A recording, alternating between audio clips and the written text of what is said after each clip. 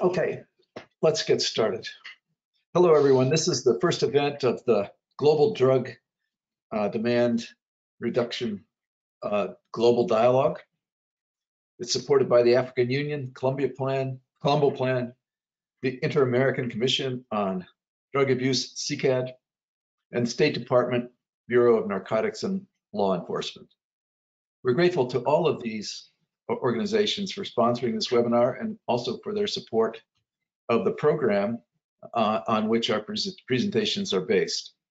Our goal in the webinar is to share some ideas on improving drug prevention and treatment, including best practices. We believe several events of this kind this year are in the works and look forward to seeing you.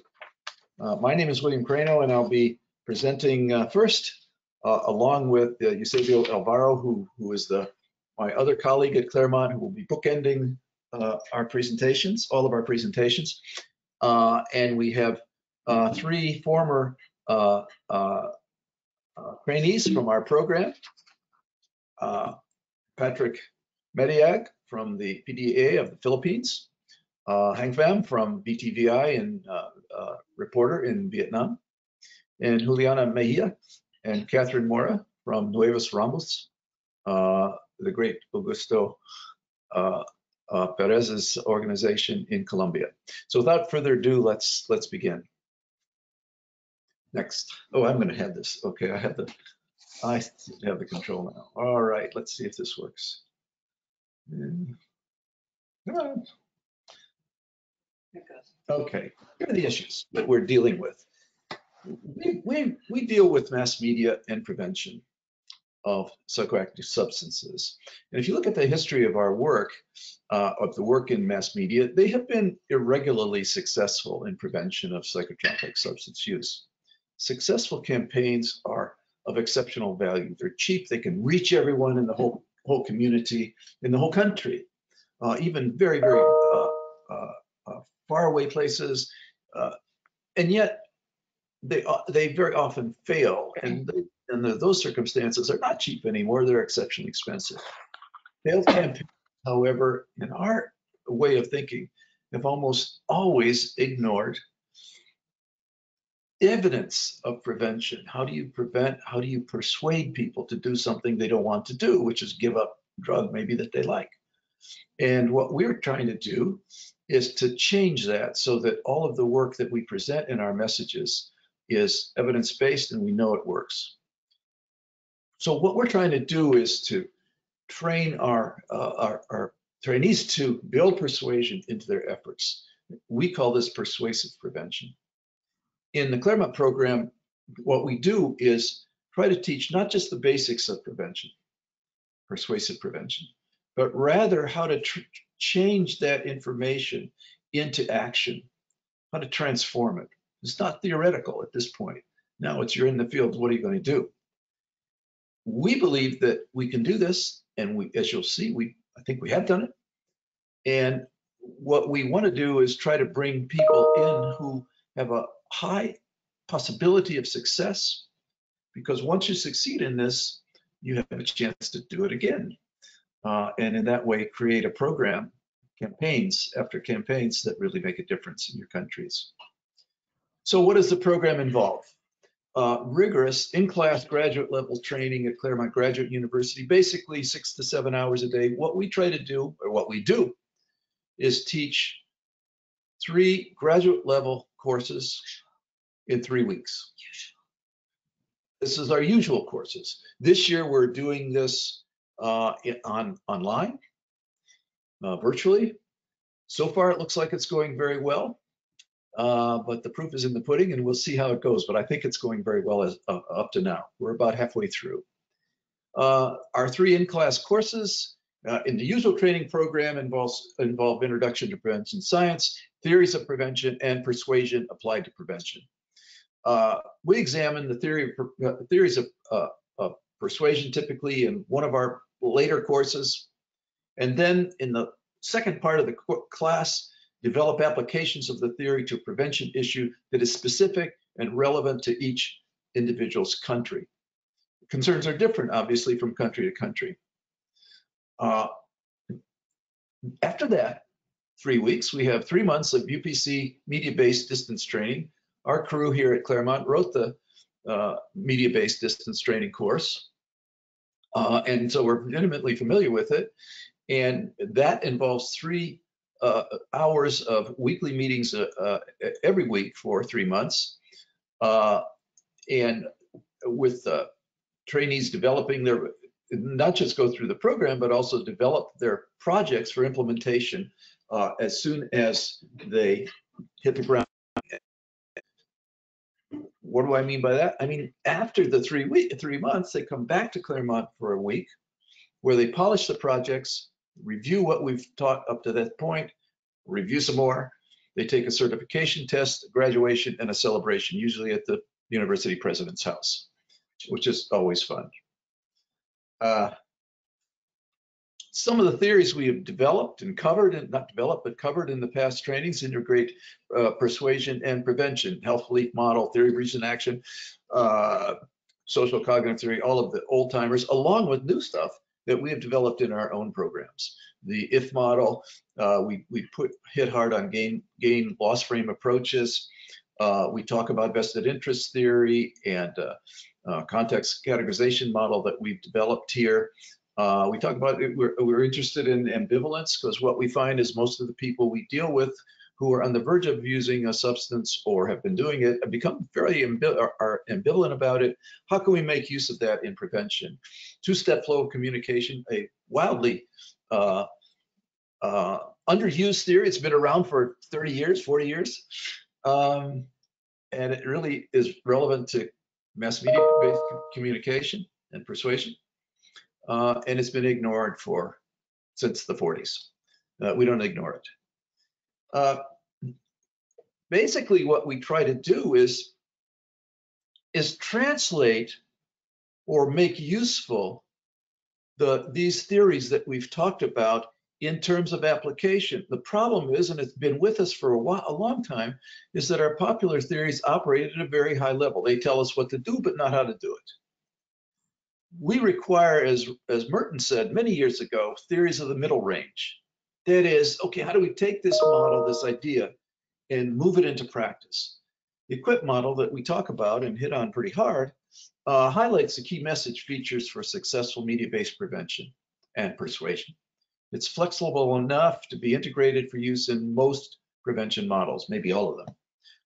And it is based on strong evidence. This is a culmination of 60 years of hard-fought, basic, fundamental research brought into what we think is going to be useful practice. And as you'll see from our presenters, we're not mistaken. So what does it mean? What does EQUIP mean? It is an acronym. It means these are the things that you need to worry about when you create a persuasive message. And again, based on years and years of study. The first is obvious, it's engage. You have to attract and maintain attention of your audience, or you might as well go home and save your money. Think about how many ads you watch that don't do this, not just in prevention, but in almost everything else.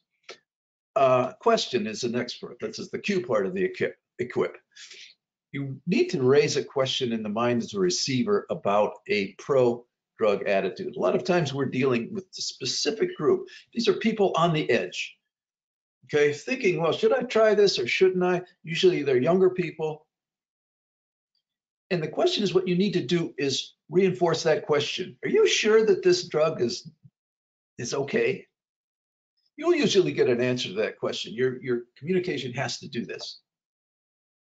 Once you get the answer to the question, your job is to undermine that answer, is to destabilize this contrary attitude, contrary meaning pro-drug. And you do that by informing. You provide a plausible replacement of the belief that either exists or that is in process of happening.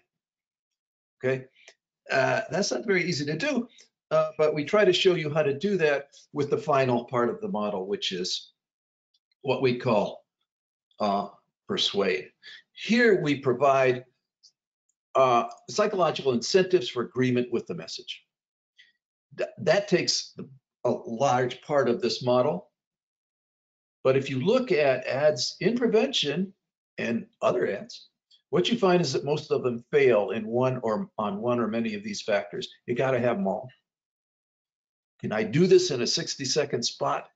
Yeah, you can. It's been done. We've done it, and it works. And it's this way that we try to induce attitude change. Along with that, we try to understand what's going on. Usually when you present a persuasive message, you get resistance, cognitive resistance, counter-argumentation, we call it. We try to make resistance as part of our persuasion process difficult, impossible, or unnecessary. We teach you how to do that. We target or tailor the persuasive message to the specific group that we want to deal with. One size fits all doesn't fit anybody. Don't do it. It's a waste of money. And finally, we try to engage parents when dealing with adolescent audience, with young audiences. Parents, as it turns out, are highly credible sources of persuasion, and they want to help. They're not resistant. Young people resist like crazy. But if you move parents into the equation, it really makes a big difference for you. This is what I wanted, my brief introduction. I think I've saved a bit of time for our other speakers, thank God. So now you'll hear from our other presenters from the Philippines, Vietnam, and Colombia. This is a wide-ranging group. They have different problems in their countries. They're all very talented, well-trained, and it's my pleasure to introduce Patrick, who will, from the Philippines, the DEA in the Philippines. And Patrick, it's up to you now. You're muted. Yes, sir. Thank you, Dr. Crano. You're welcome. And like always, I always learn something new from you every time you talk. So, as one of the recipients of the media-based prevention program of Claremont Graduate University, we at the Philippines were able to apply some of these theories and models in some of our programs, projects, and activities. So, okay, I'm correct. So, however, even though we were able to apply it in some of our programs, activities, and projects, but we were not able to implement all of them. Some of them are pending as shown on the screen. And the main reason is the current pandemic that we have, this COVID situation. However, as will be shown in the next slide, I will start by presenting to you, I think, the biggest collaboration that we had. Of course, it involved the Philippine government, the US government through the US State Department, Bureau of International Narcotics and Law Enforcement Affairs. And I'm proud to say that our consultant here is no less than Dr. William Crano of Claremont Graduate University. And we were able to also get the services of a service provider, Activations Advertising Incorporated, and a very popular, and we also involved a very well-known song composer in our country. So it's the PIDEA anti-drug animated video. There's actually two parts, the animated part, and there's a song here that was composed specifically for this video. Like what Dr. Crano said earlier, their programs or prevention programs should have a specific target. And here, our specific target audience is the Generation Z. So why them? Because they compose 40% of our population. And in this program, we specifically targeted the resolute non-users. These are the part of their demographics who are determined not to use drugs. But in this campaign, for us, we're trying to encourage them not just be drug-free, but be a model to their peers. So in this regard, we were able to use the model that Dr. Crano earlier said that is very much unused and underutilized, which is the two-step flow of communication model. But also, when I showed Dr. Crano earlier, before in the making of this video, he actually told me that you were able to successfully apply the equip model. So going on to the next slide, this video was actually launched in March 5, 2020, as shown in the video in the presentation. and it was a very successful launch. However, if you look at the date, this is only 12 days before the lockdown was declared in our country. So there was actually the the cascading of this video to the regional offices, to the provinces, has been hampered. Although we can still do this by using social media, but not everyone in the Philippines has access to social media. That's why we were relying on classrooms wherein we will be showing this through a film showing type of event. However, until now, as I speak, face-to-face classes is not yet allowed. So it's been challenging to cascade this project. So another project that we came up with is a comics. So this is the drug-free workplace comics. The title is Doors of Change. Now, the thing that we did different here is the topic itself is pretty technical, and to have a change of pace in presenting drug-free workplace, we actually dramatize its presentation on how to do it by using a comics. But the application there of the theory that we learned in the Claremont Graduate University is how we were able to present this. So aside from dramatizing it, we actually focused on the positive side of being a drug-free workplace. So instead of scaring our audience that about the negative side effects of being a drug-affected workplace or a drug lifestyle, we focus actually on the positive side, how it is to be drug-free. And with this, we were able to use psychological reactance theory that says that it's difficult to persuade a person if you will be going through the route of a negative framing of the message. And also, we were able to use the grain frame messaging that we also learned in Claremont Graduate University. I'll be in the next slide. I'll be showing you that the the front page of the comics. It was actually published both in English and Filipino. Filipino being the national language, and English because most of the Filipinos studied English when they were in elementary, high school, and college. So we were able to come up with two versions of this comics. But rest assured that this is not the only comics that we produce. We actually produce seven stories. But this one, Doors of Change, is the only one that's fully documented that we're able to use prevention theories and prevention models.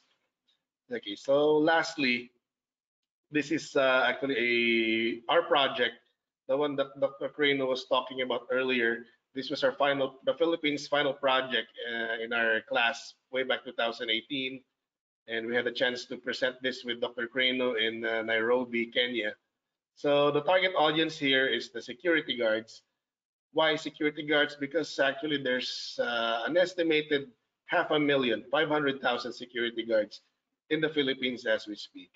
And with here, we applied the theory of planned behavior by reinforcing their positive attitude toward being drug-free, the belief and the support of their co-workers in the institutions that they'll be working in, and the perceived behavioral control by simply giving them, capacitating them through training on how to have a positive attitude and how to become more capable of performing a drug-free behavior. So what we did here is we proposed this to the agency in charge of licensing security guards in our country, and that is the Philippine National Police. So what will happen is for every individual who wants to be a security guard, they need to first to secure a license, and for them to secure a license, they have to undergo this anti-drug training that we proposed. Then after that, whenever they renew their license, which is every 3 years, then they will have to undergo. So we have the security guards as a captured audience on this one. And the program of instruction that we came up with, applying all the theories and models that we have, was already incorporated in their policies.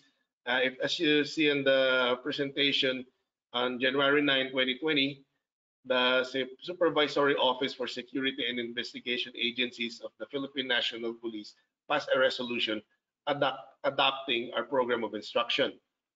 So I can say that 70% of this program is already in the bag. However, we were supposed to launch this April 16, 2020, but back then it was still we are still under hard lockdown. And since the quarantine has been eased, we haven't received any words yet from the Philippine National Police on where to go. But still, since it's already a policy, so it's a matter of time when will we start on when we will be starting to implement this. But as of now, the capital city or the capital region is still under somehow a strict lockdown, and both of our headquarters is co-located in this area. So we really never had a chance to meet with them. And thank you very much for this opportunity to present the projects, activities, and programs of the Philippine Drug Enforcement Agency. Now I will be turning you over to my classmate, Miss Hang from Vietnam. Hang, it's all yours.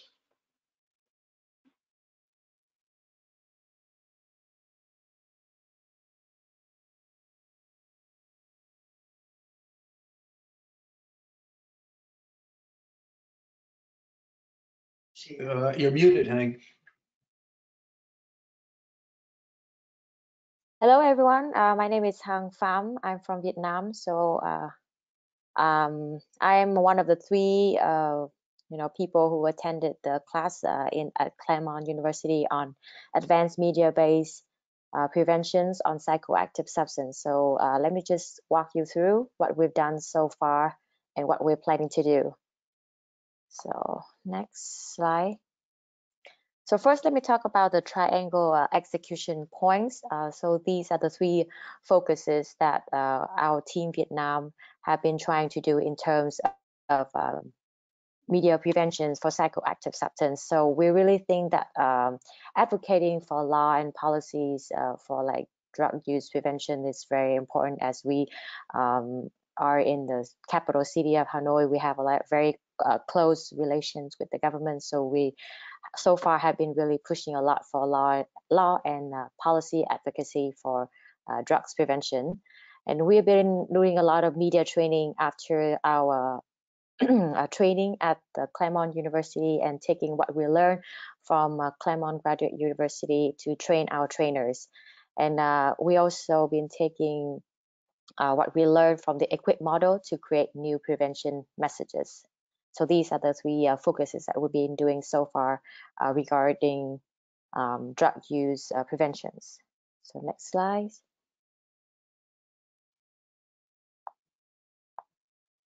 Okay, so let's just take you to last year, 2020. It's been a really tough year with the pandemic, but what we've been focusing is that we have contributed to the discussions at the National Assembly on the law on drugs and prevention and control. So just to give you give you a clear pictures on this, currently we are changing the law on drugs and preventions and control. As in, this law was last amended back in 2008. So far it has been about 12 years that we haven't changed this law.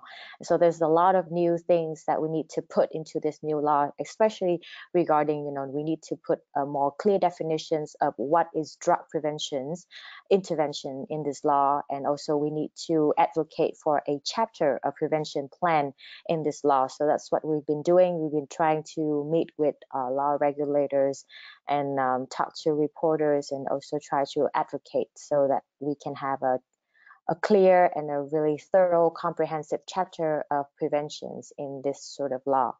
And also in 2020, we have organized student dialogue workshops. So what it is that we have officers from the Department of Drugs and Social and Vices Prevention and Control. So this department is part of the Ministries of Labor and Social Affairs. So these officers will come into will invite 300 to 400 students, into workshops, and we'll talk about like drugs and preventions and what is demand reductions. So that's what we did. And then another activity in 2020. Next.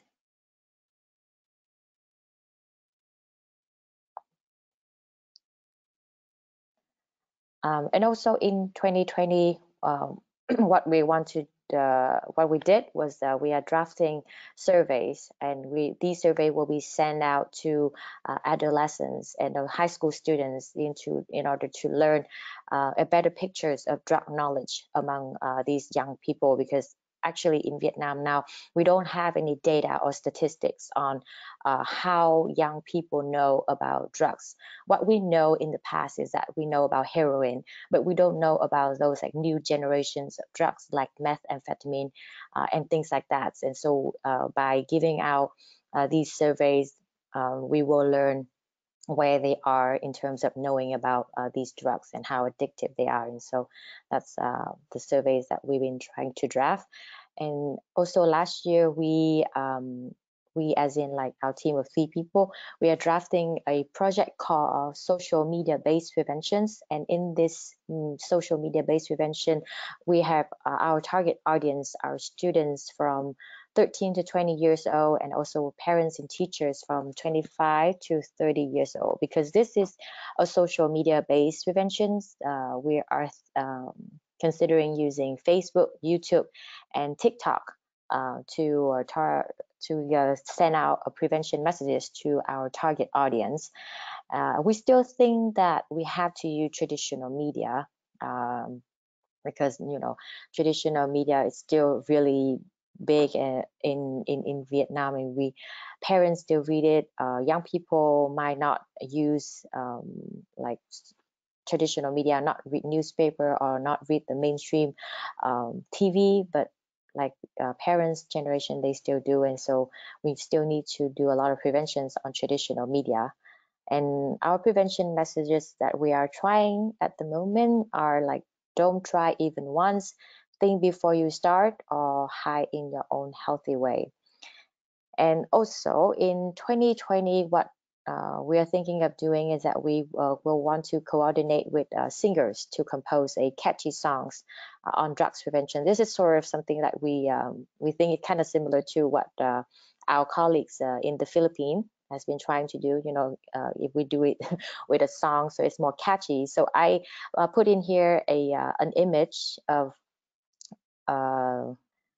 this guy in yellow. So he's like dancing a song which is about like cleaning your hands, and with a really fun moves. And so this song has gone viral during the pandemic because it just basically tells you, you need to wear your mask and like clean your hand. It has gone viral, and it has been going on even like last week Tonight Show with John Oliver. So we're thinking of coordinating with the same singers because he's like really famous for this kind of stuff. And so maybe he could help us composing catchy songs on drug preventions. Yeah, next.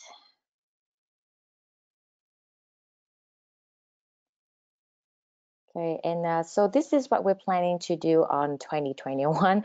As you understood that everything got drawn to a halt back in 2020 because of the pandemic. So what we're planning on doing right is probably maybe by March or April is that we planning to organize a seminar on the amended law on drugs and prevention and control, as I said. And so here I also include the photos of the seminar which we did before, so you can have an understanding how to grab of like what a seminar looks like. So this is these 2 photos are photos from a seminar that we organized in October 2018 upon our trip, our like training back at the Claremont Graduate University. So we organized this seminar at the National University, and in this seminar we had organizers.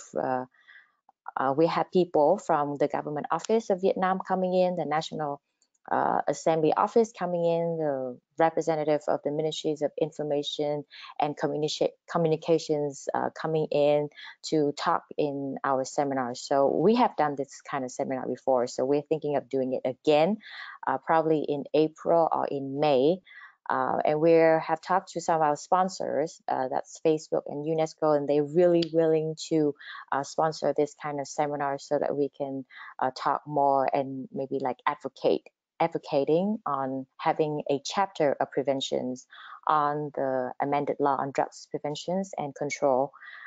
Yeah, and so also in 2021, we decided we will coordinate it with VTV1, where I work. It's a state TV stations. We'll run a feature TV of 15 minutes. And also in this show, we will talk more about like definitions of like drugs preventions and just give an idea. And so we can do more of like law advocacy.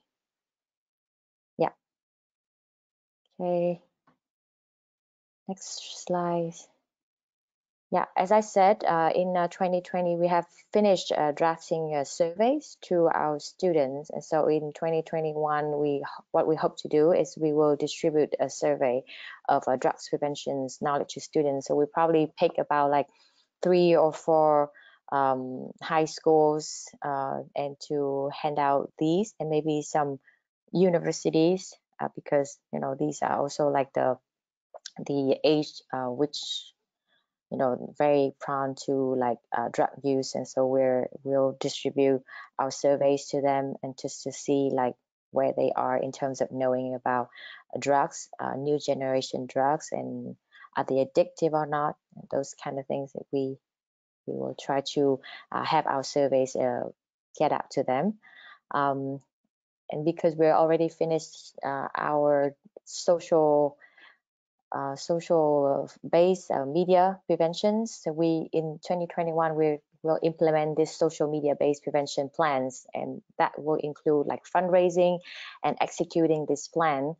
And we have to monitor the effect on social media based preventions on these platforms. And one of the things that why we pick social media based like Facebook, YouTube, and TikTok is because that it has an advantage because we can know how many people actually listen to one video or comment on one video. So there's a lot of interactions going on if we do social media based preventions, and we will know exactly for sure like whether our plan has been successful or not, you know, how many people they have reached and what are some of the feedbacks. You know, people can comment on us on the prevention messages. They can tell us whether they feel like they being persuaded or not. And so, and in 2021, we would still like to continue with our student dialogue workshops. So as I said, our officers will be coming in, talk to the students about drugs, what effects it can have on our brains, and so to talk more with the students. So we are expecting also like 300 to 400 students to come in these workshops to listen to these officers, and so that's what we will still be doing this year. And this is also, and next one is that we're planning to do like a fun run race to increase the awareness on drugs prevention and control.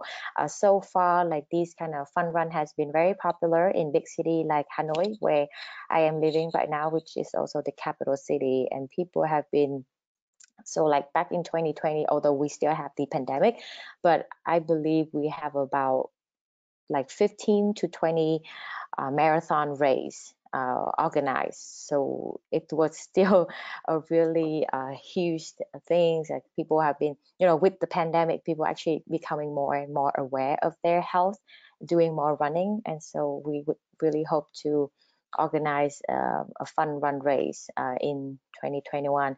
And what we're thinking of putting prevention messages on these fun run race is that, you know, hide in your own healthy way, like put it right over here on your shirt, or like another message could be like choose your hive wisely.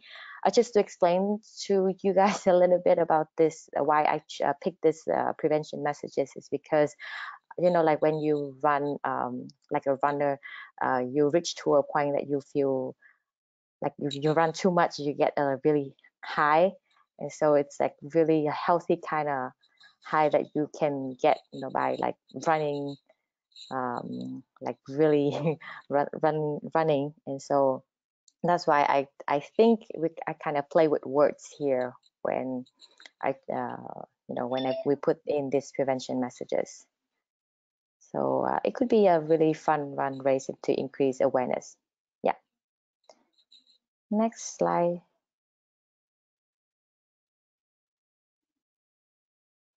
Okay, next slide, please.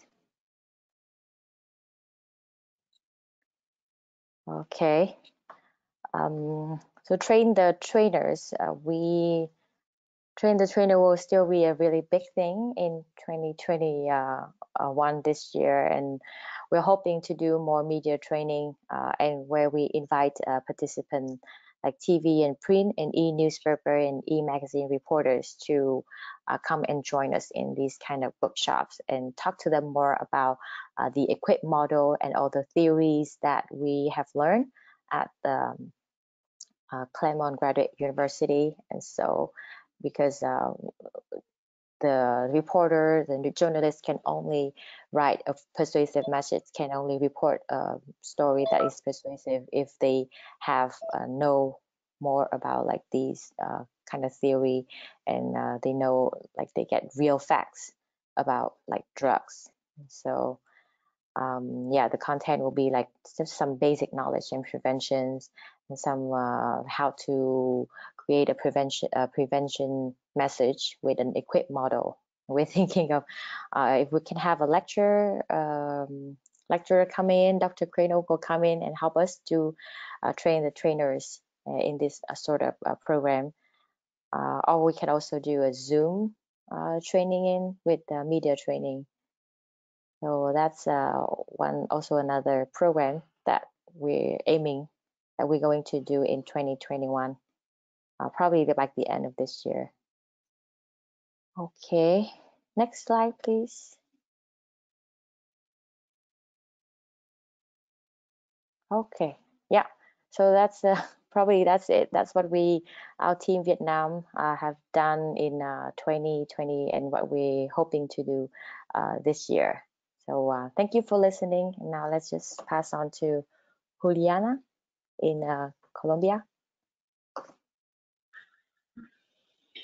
Thank you, Hank. Yes, I'm with my colleague, Catherine Mora. We work in Corporación Nuevos Rumbos in Colombia, and we are going to present our media campaign called Less is More regarding alcohol consumption. And we're going to present how using the theory of plan behavior, the equip model, the gain and loss frame, how can we persuade some people of a project called Escala, funded by the European Union, to decrease the heavy drinking and alcohol consumption in 3 countries, in Mexico, Peru, and Colombia. Next, please.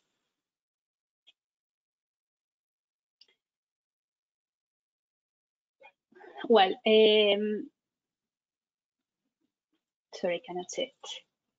Well, based on the Global Status Report on Alcohol and Health, we can see that the alcohol per capita consumption is not as high as in other parts in the world, but because we see that, for instance, in Colombia we have the consumption of 5.8 liters of alcohol consumption per year, but we see that we have a high prevalence of alcohol use disorders, especially in Peru and Colombia, because in Colombia we have 7% and in Peru we have 8.9%, which are the highest rates in Latin America.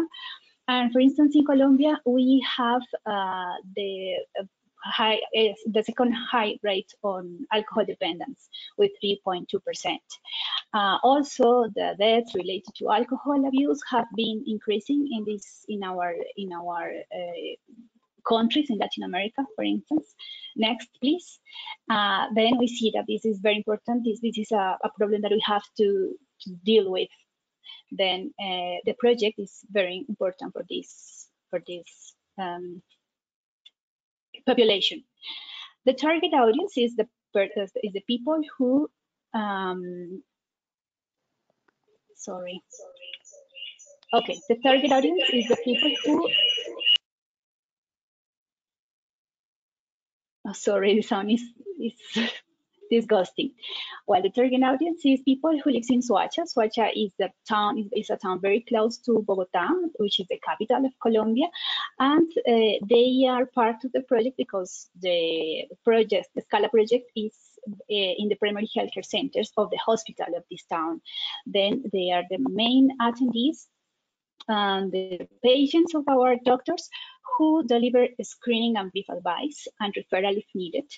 Soacha is a population very particular because the formal records say that they have 500,000 people, but the informal records we can see that there are 1.5 million people because of migrant population, especially from Venezuela, and people displaced by the violence of the country, of the same country.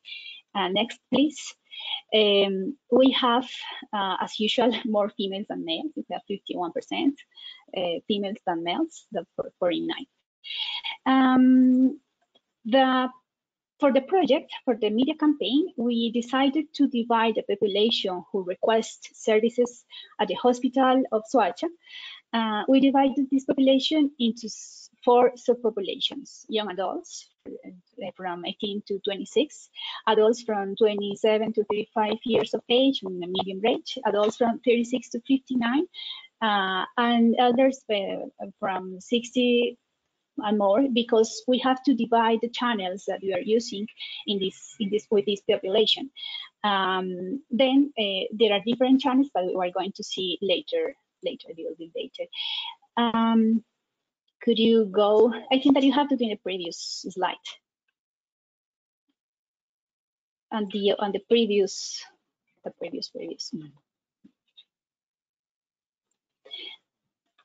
Well, using this theory, the quick model, and the persuasive strategy, the first thing that we did was to think what was the theory that was fitting, that fits better with the aims of the project.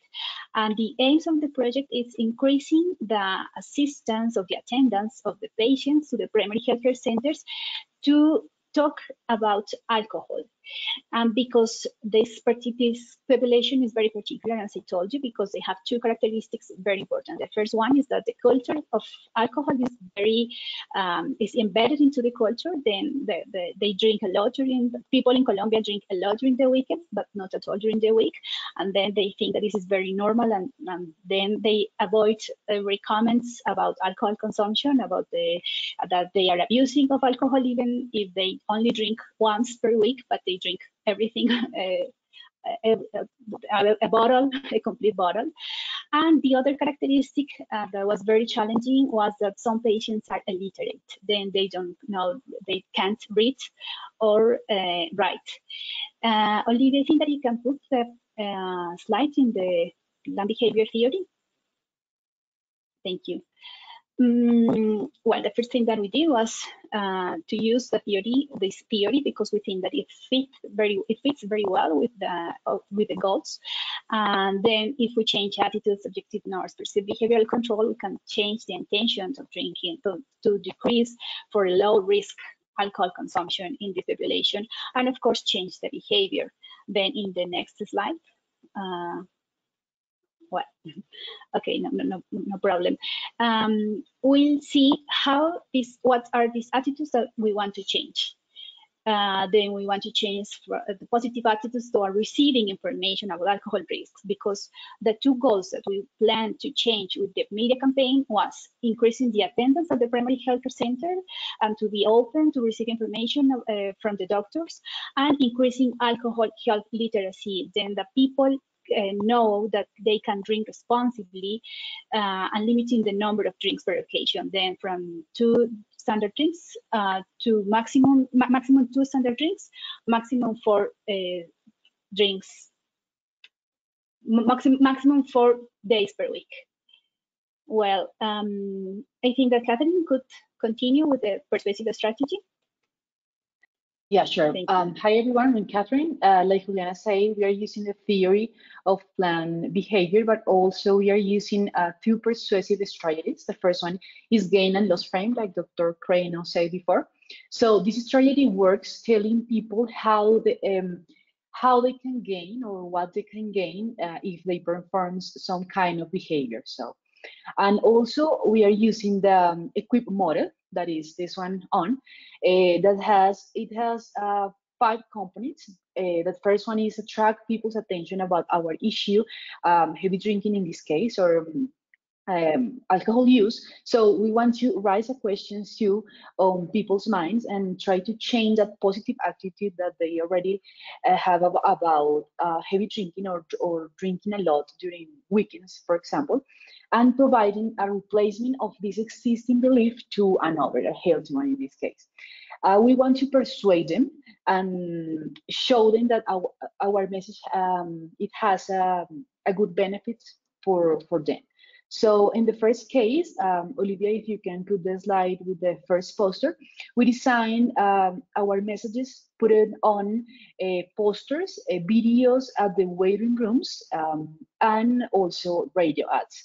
So for the first example that we have here in the slide with the first poster, we have this message based on gain and loss frame, and this works easy here. People can save money, in this case, reducing the number of drinks to 2 per day or 4 per occasion in the maximum way. So that message say that it has on the iconic message that we have in our campaign, that is less is more, or in alcohol, less is more. So as well, we have our project logo here that is well recognized for the medical staff and our population too. So also we have our contact information down there to let them know about us and the project too. And down there we have the partners. Of course, the hospital is the most recognized in our community. That's ISSUP in this case. For this second example, we are working with the equip model. So the second one, the next slide, please, Olivia. So first here, we are trying to reminding people about the comorbidity to those problems, in this case, memory and sleeping trouble, and how those problems are related with heavy drinking or alcohol use. So we are trying to use a easy language for our population and raise a questions on people's mind about the need to check their health and talk with the doctor about their alcohol use. So, and also they can get a recommendations or a way to quit heavy drinking, or in other case, reduce alcohol use. So we are trying to change the way that the people see alcohol drinking to a behavior that has already risks on. So it is not a completely safe behavior. So we're trying to inform too and change that idea to a healthy one and tell them what is the way to do it, of course. The idea here is let them know if they change their lifestyles and through healthy way to drink and reduce those problems, so they can be better. So everything around them can be good for them. So also for those messages, we use or we divide our messages having in account the group of population that we have in this case. So for the next slides, we are using channels. So for the young adults and intermediate adults, we are using social media, putting those posters, the videos, and the radio ad, but in a visual way. So those messages are working on right now in those channels. And for the elders, we are using videos of the waiting rooms because they are the most common people are at each primary healthcare center. So we think the radio ads and those ways works really well for them, for attract them. So in the next slide, we are going to see the example of a video that it works in at the waiting room. So for those videos, we use our medical staff giving recommendations about how to drink in a healthy way, but also reminding people that alcohol is not a completely safe behavior. So the power of our messages here is basically that who is present the messages. So here we have the expert. This is a young doctor that is well recognized in the community. So that's worked really well for the population. So for now, we have 10 posters, 8 videos, and 1 radio that is working on the community all the time. So for this process. So at this point, you know how we design our campaign, how is evidence-based, how we apply the theory that we learned at CGU, and for all those components, we already planned evaluation. So design in a based on quasi-experimental designs. That basically says that we have 2 groups. The first one that is SWACHA, that we are working with right now, that we are talking about it, and the control one. So the experimental one now is receiving all those messages, all those posters, those videos and everything. So the second one is not going to receive our campaign. So we want to compare how this works for the experimental control and for the experimental one and the control one. So here we already did a pilot testing to verify if those materials were received to the population, to the medical staff, and of course, Nuevos Rumbos Corporation team, of course. So for about that, we received feedback, and we already did the fix on all of those messages to do a really match with the theory. So, and for our evaluation plan, we're going to do surveys before the patients meet the doctor. So in here, we want to know the likelihood to go and talk with the doctor about their alcohol use, if they are exposed to for our campaign, or if they are not exposed to our campaign. So that's the idea of those the 2 groups. So basically, that's how our campaign works. That's the way that we are measuring. And for now, we are some of our plans changed for the coronavirus and everything for the pandemic. So now we are doing just a post-test in each group. In the first case, we thought that maybe pre and post-test it will be better, but for now we are doing just a post-test in each group, and we think that that's possible for now in our communities and in each primary healthcare center. So that's the way that our media campaign works. We think that works well and fits with the Scala project. And thank you everyone for your attention. And thank you, Dr. Crano, for all the knowledge that you gave to us. And thank you everyone for your attention. Right.